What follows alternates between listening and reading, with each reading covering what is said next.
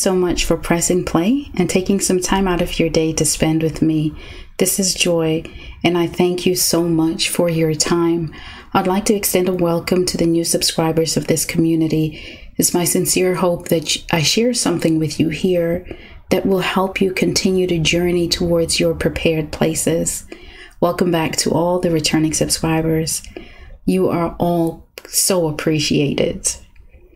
Today I wanted to take some time talking to you about breaking free from the narcissist. You are more powerful than you think, and this is why you are a super empath. 2 Corinthians chapter 10 verse 5 says, casting down imaginations and every high thing that exalteth itself against the knowledge of God, and bringing into captivity every thought to the obedience of Christ. I have to repeat, every thought to the obedience of Christ. When I said that the narcissist is a soul hunter, I meant that. When I said that the narcissist is a cult leader, I meant that. When I said that the narcissist is their goal is to siphon your soul, guess what? I meant that. Casting down vain imaginations and every high thing that exalteth itself against the knowledge of God, and bringing into captivity every thought to the obedience of Christ. You see, when the narcissist comes into your life, it's not really about the adoration, the admiration, the adulation, or even the attention. It's not about your sex, your money, your body, your looks, the clout. Those are fringe benefits. That's part of the package. You know, the bonus things, the perks of being with you. What the narcissist ultimately needs is your soul. I can't say this enough. The narcissist is after your soul. That is their primary assignment. Everything else is secondary. Your soul, your mind, your emotions, and your will. Today I want to focus mostly on your mind. You see, the word tells us that as a man thinketh in his heart, so is he. As a man thinketh in his heart. And the passage that I actually shared with you today, casting down imaginations. Well, where exactly are imaginations formed? They're formed in our mind. And so it's no joke and it's no mistake that the narcissist is indeed a soul hunter. But you, super empath, have the power to bring everything into captivity, every thought to the obedience of Christ. And that is your superpower, super empath. This is your assignment. This is what you have to do. If you truly want to break free from the narcissist, you are going to have to fight from a different plane. You know, the narcissist knows that if they're able to keep you indoctrinated in their love cult and keep you in the narcissistic harem, they have to win your mind. They have to win this battle, and they have to win this fight in your mind. Your thoughts are so powerful. You see, our thoughts govern what consumes our time. The things that we meditate on the most have our full attention, and what we think, what you constantly feeding, what your mind is constantly thinking on, dwelling on, is what is going to manifest in your life. So when the narcissist takes over your mind, when the narcissist fills your head with thoughts of them being everything you want them to be, in the love bombing stage, when they're faking, when they're future faking, actually giving you all the false flattery and just dangling a carrot in front of your nose, painting the sky blue, just telling you everything that you want to hear. They're forming thoughts. They're forming a subconscious thought pattern in your mind. And what happens is it becomes embedded in your emotions, in your heart. And those move your will into the direction the narcissist wants you to go to. There's a method to their madness. A lot of the times I sit here and I call their father, the devil, a raggedy, dusty behind. And, and I say things like, that joker, that fool, because that's what he truly is.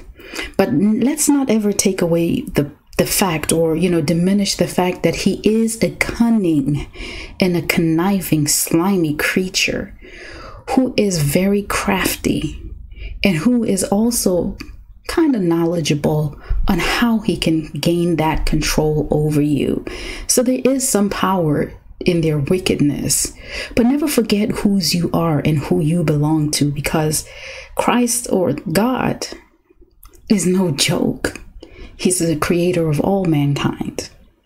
And so the power essentially is his. And because you are his creation and you are created in his image and in his likeness, and the mind of Christ is upon you, you can step into that power. And that is your power. But let's go back to talking about how, they program you.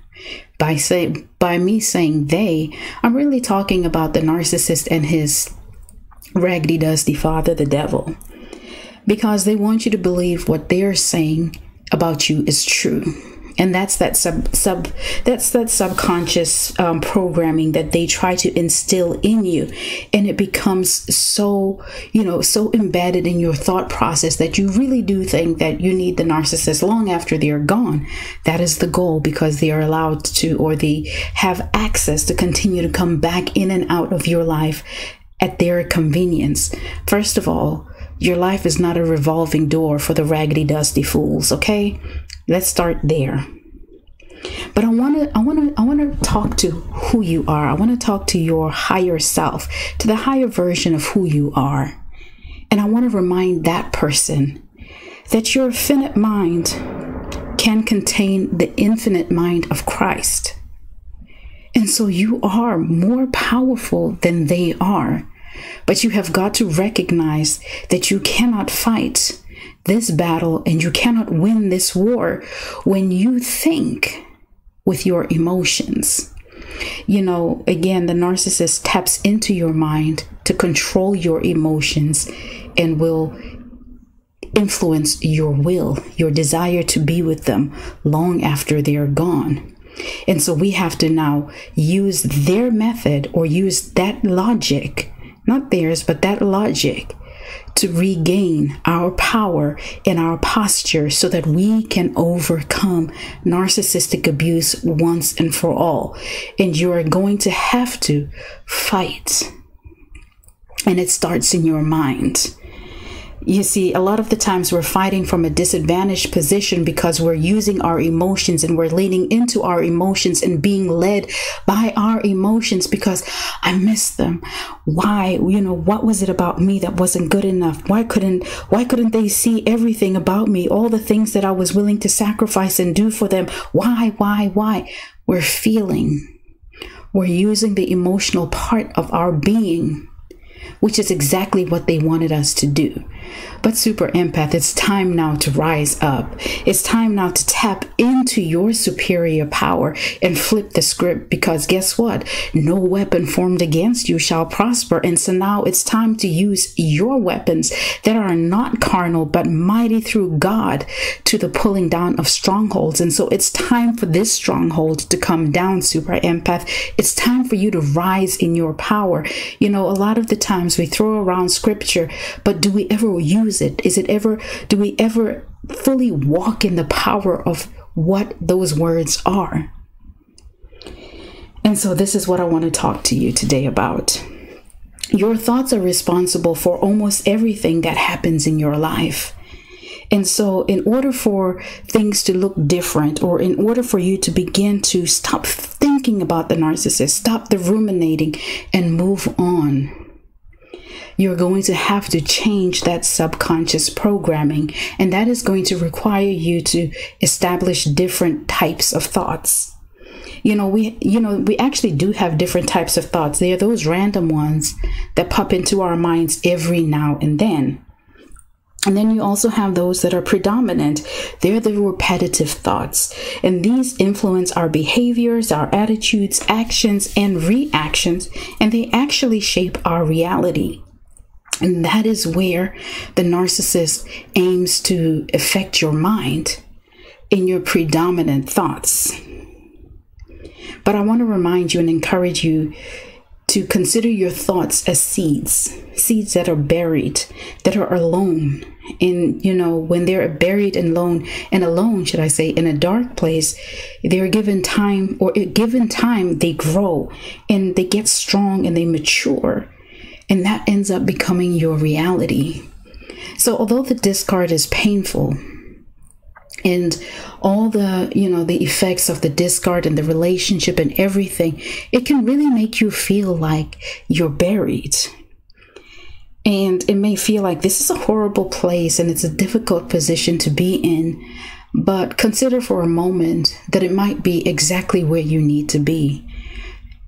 Buried, alone, in a dark place. Listen, caterpillars go in a cocoon, a dark place, before they can come out as a beautiful butterfly. Penicillin, the drug, was actually grown in a dark place, and it was able to be used to bring healing to many, many millions of people. You are buried and alone in a dark place for a reason. And it's time for you now to nurture your thoughts. It's time for you to use your alone time to pull in. Spend some time with God. Spend some time getting to know Him and getting to know you. Getting to know who He says you are. And growing in that relationship so that you can rise in who you are supposed to be. As soon as you get in touch with yourself, everything about the narcissist is going to start to diminish and become weaker, and you are going to see them for who they truly are. Many people who are listening already know that the narcissist is no good for them. And so you're already buried and you are starting to grow. Continue to bloom, continue to thrive, continue to grow. Your attention, interests, and enthusiasm when it comes to your thoughts is exactly what makes them powerful. So that's like your fertilizer. As you're fertilizing, the seed that is buried is going to require attention, interest, enthusiasm, and watch yourself grow. Your thoughts affect your subconscious mind. And so it's important that you are very careful, that you would guard your mind and the things that you allow to come into your mind. Your thoughts are also so powerful that they can influence other people. Now, if your thoughts have a way of influencing, your emotions, those people around you, especially when you're raising children, are going to still ingest what you are putting out. So it's important, super empath, that you guard your mind so that the thoughts that are seeping from you are not going to be toxic to those people that are around you, especially the young babies. Use the time to focus on what you would like your life to be. Get a mental vision board, maybe an actual physical vision board, so that you can begin to map out what it is that you want from your life. And even if you have just been discarded, it's still a good time. Even in the midst of the tears and the pain, it's still a good time to begin to map out what you want from your life. You can do it between the tears and the sniffles. You really can, because your future is still going to be bright without the narcissist. It is definitely going to be bright without the narcissist, and it does require your attention. It's okay to cry. It's okay to have a down day, but don't allow yourself to stay there. When you have those thoughts that are negative, you have the power and the authority to speak to them. I'm somebody who has been known to say, and I say it out loud, and I'm past the stage of really caring about who is around me, because I have no problem saying I reject that thought right now. And I'll say it out loud. so that I can announce to the atmosphere that I reject that thought. I'm not going to think that, and I'm going to change my thought process immediately. But allow your mind to only dwell on the things that you want to see in your life, the things that are good, the things that are positive, because your thoughts, your mind, the things that are going through your mind are going to influence your emotions. So if the narcissist is on your mind 23 hours of the day, that is going to influence your emotions. You're not going to be happy. You're going to be obsessed with what are they doing? What is this new supply doing?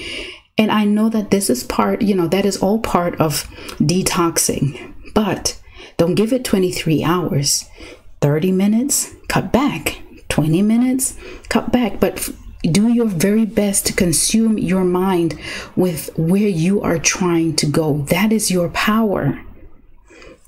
Philippians 4 verse 8 says, meditate on whatever is honorable, whatever is right, whatever is pure, whatever is lovely, whatever is good, whatever is virtuous and praiseworthy.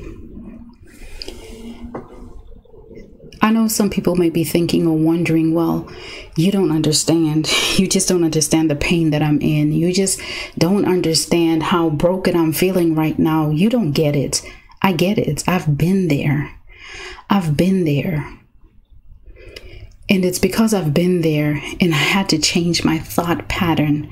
And I didn't even realize it until today when I was just like, I want to talk and I want to share something, but I wasn't really sure. And so I spent some time talking to God about what to share with you today. And, the scripture just kept coming back to me. And I was like, it was like I had an aha moment. And I realized that your mind is so powerful, because that's how the narcissist indoctrinates you. It's not indoctrinating you through emotions, it's through your mind. And so you have got to fight this thing with your mind. Your mind will influence your emotions. And even if it doesn't make sense, just try it. Use your mind. Use your thought process to move out of the pain. Your heart will follow. Trust me, your heart will follow. And once your heart is moving, your desire to move forward in life will subconsciously move forward. You will get to where you are trying to go. Super empath. The power is in your hands. It's in your mind. And at any point, you can decide. At any point in time, you can decide that I'm done. I'm not doing this anymore, and start changing your thought patterns, your thought process. Sometimes it may be that you just need to change one thought right here and right now. Introduce one new activity right here today. One new thing, one a day, one at a time, once a month. You decide how often you are going to bring in something new. But continue to move forward, super empath, and use the power that is in your hand. Thank you so much for taking time out of your day to be with me today. I appreciate you all so very much. I hope that you are enjoying your weekend. Continue to take care of yourself. Until the next video,